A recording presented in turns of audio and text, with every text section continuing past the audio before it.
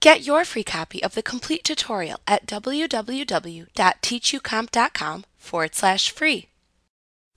The Microsoft Office button gives you access to your basic file management commands in PowerPoint 2007. For upgrading users, you will find that this button replaces the functionality previously found under the File command in the old menu bar. When you click this button, you will see a panel of commands appear. At the left side of the panel is a listing of the most basic and fundamental file management commands. You can find the following commands in the upper section of the command menu: New, Open, Save, and Save As.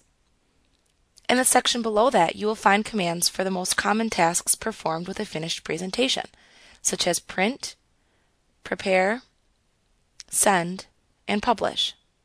At the bottom of the command list is the Close command, which you can use to close the current presentation. To the right of the command menu is a listing of the most recently opened presentations. Microsoft PowerPoint still maintains a default listing of the 9 most recently opened presentations in the Recent Presentations section. You can click on the name of a presentation listed here to quickly reopen a recently accessed presentation. As before, you can increase or decrease the number of recently opened presentations shown in this section by changing Microsoft PowerPoint's default options. We will cover these options much later, but it is useful to note that they can be accessed by clicking the PowerPoint Options button in the lower right corner of this panel. For upgrading users, note that this replaces the options that used to be found by selecting the Tools Options command from the old menu bar.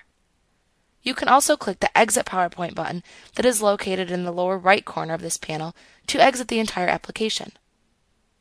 You will then be prompted to save any unsaved changes to any open presentations before PowerPoint closes. Like what you see? Pick up your free copy of the complete tutorial at www.teachucomp.com/free.